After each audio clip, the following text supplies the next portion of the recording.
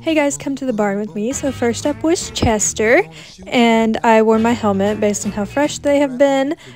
He did really good, just some light practice working on a slow lope, and then it was Scout's turn because I had a barrel lesson today, so I warmed him up super good.